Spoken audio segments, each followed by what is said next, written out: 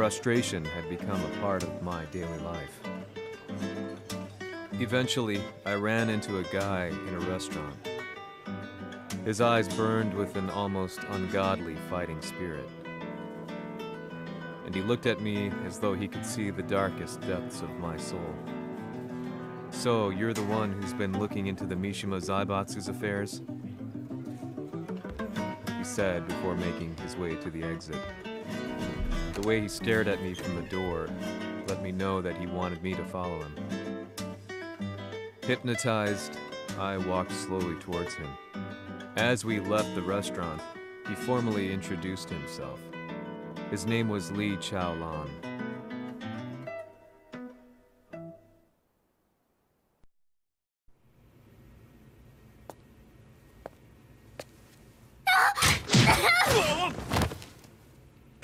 Excellent. 助けた恩を蹴りで返すとはとんだじゃじゃ馬ぶりだ。助けた恩？ここは私はなぜここに？記憶システムがまだ正常でないようだな。不審者を確認。排除します。やれやれ。手荒なことはしたくないのだがね。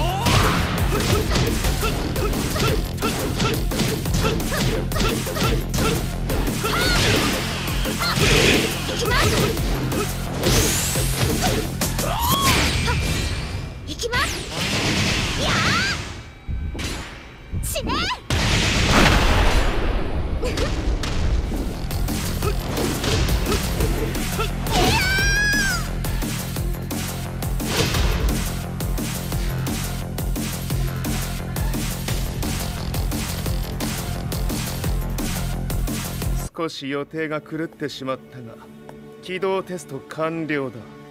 今の刺激で記憶システムもまともになったのではないかな。あ、まさかあなたは。